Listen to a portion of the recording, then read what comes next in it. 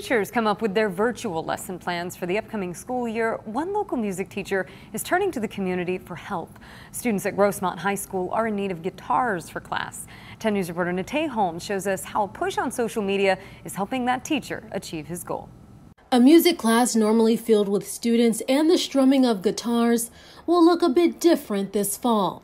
Students at Grossmont High School will be distance learning, but teacher Jeremy Cook says that could be a challenge for his guitar class. We'll have 80 students plus taking guitar this year. It's vital for them to be able to play a guitar at home. The school is not able to provide an instrument for each student. We're a Title I school, and so over half of our students are on free and reduced lunch, and many can't afford their own guitar. Cook made a post on Facebook asking for the community to donate any used or new guitars. He says the response has been amazing.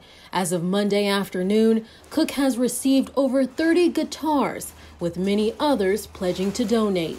Been driving around the county picking up guitars and meeting the people that are donating, and it's really neat to see, especially during these tough times. Notice I'm only playing the bottom.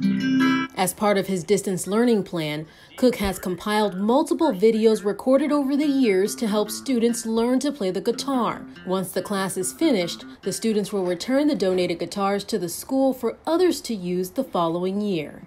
That guitar will live on for years to come. Nate Holmes, ABC 10 News. Grossmont High School is still in need. Cook says that he's accepting used and new acoustic or electric guitars for the upcoming school year. If you would like to donate, his information is on our 10 News website.